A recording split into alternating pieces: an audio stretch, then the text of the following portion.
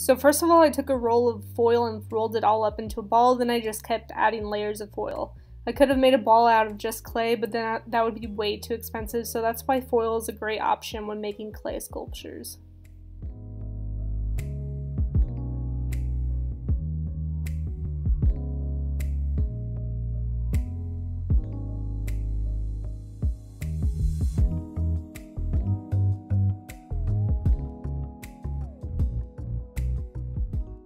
Then I started beating the heck out of it just to smooth it out a bit. I know it's going to be a little bumpy, but I guess it's going to be a moon, and a moon has bumps and crevices and all that junk, so. Alright, so I took some scrap clay and rolled it out real quick, and then I just placed it on top of the foil ball. Obviously that's not enough, so I'm going to grab some more. Here we go, and obviously this is really ugly right now. It looks nothing like a moon, but trust me, once we add texture and then paint over this bad boy, it'll look a little better.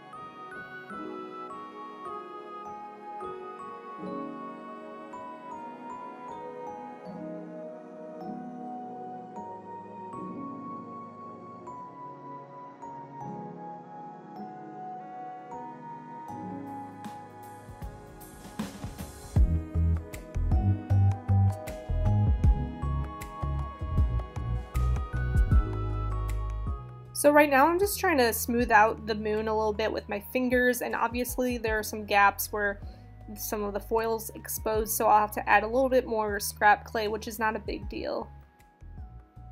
I actually think a better option would just to buy some of that Crayola air dry clay and then put that around a foil ball. I think it should just be a lot quicker. You don't have to cook it or anything, it'll just air dry, but I didn't have that on hand, so I just used polymer clay.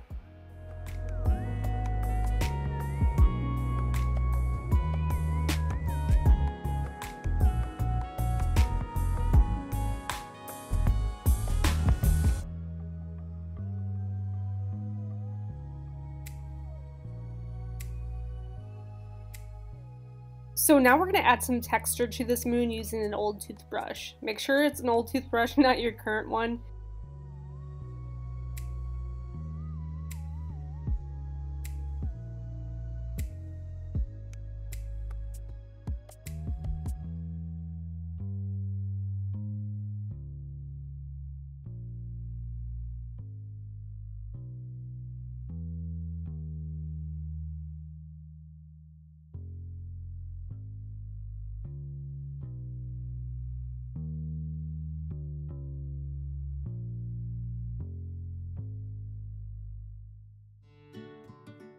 So now I'm going to take my ball tool, I don't know what it's called, I'm calling it a ball tool, but I got this off Amazon, and I'm simply just making some indents and holes in this moon.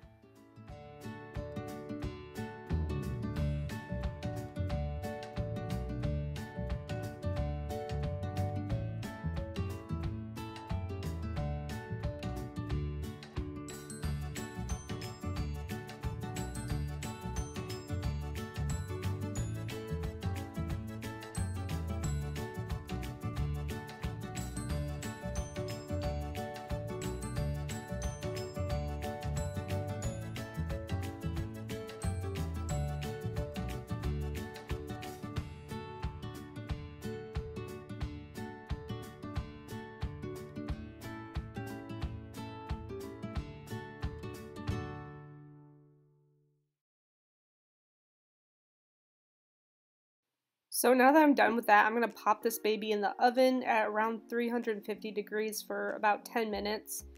It probably should be in there longer, but whatever.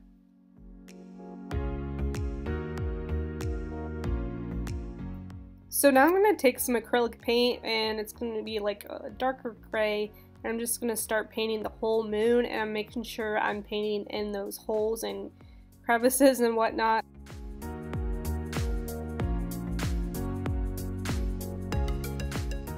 So this moon sculpture was actually pretty hot still when I was painting this, but it dried pretty fast, which is nice.